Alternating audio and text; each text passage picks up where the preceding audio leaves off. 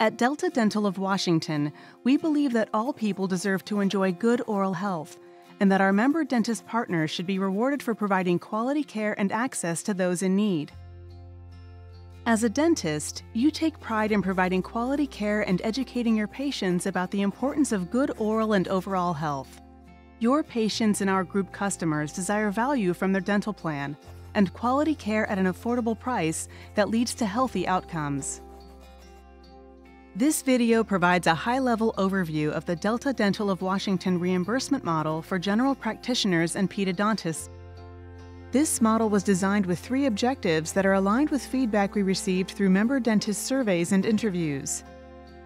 This includes increasing fee equity across providers in our network, aligning reimbursements with our mission to improve oral health and the inputs that providers told us are most critical to their practice, and making our fee-setting mechanism more transparent.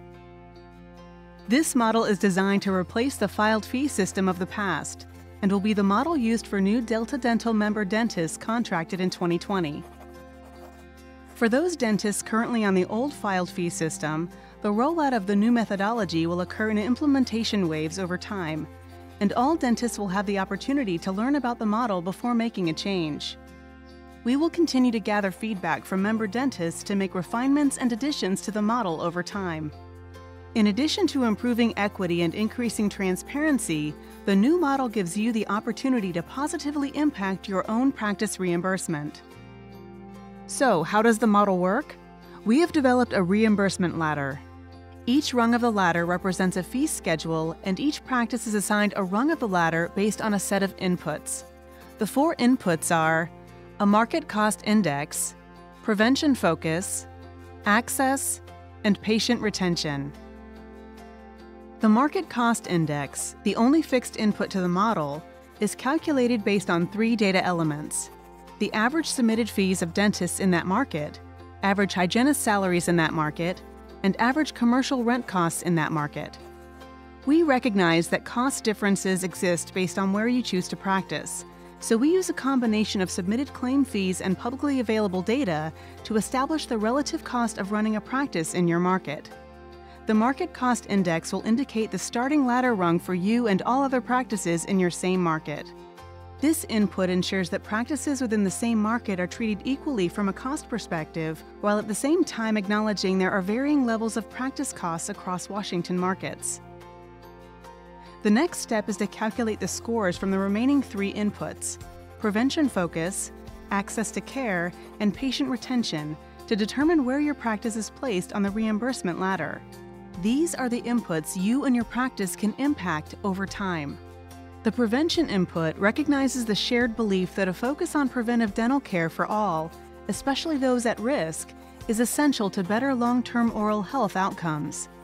For general practitioners, we measure the percentage of all your patients receiving cleanings, in addition to the percentage of at-risk children receiving topical fluoride treatments in the last year.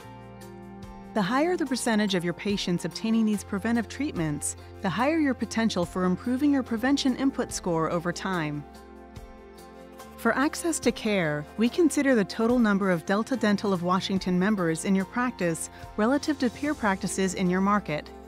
We believe that having access to care is key to good oral health and of great value to your members and groups.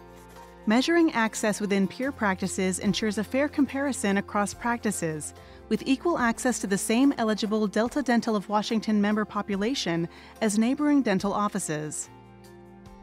There is also a maximum cap on the number of members counted, so a smaller practice can score as high as a large group practice on the access input.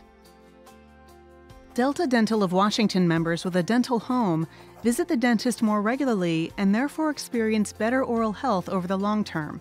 The new reimbursement model recognizes providers for their commitment to the best possible patient care and experience, leading to long-term patient retention.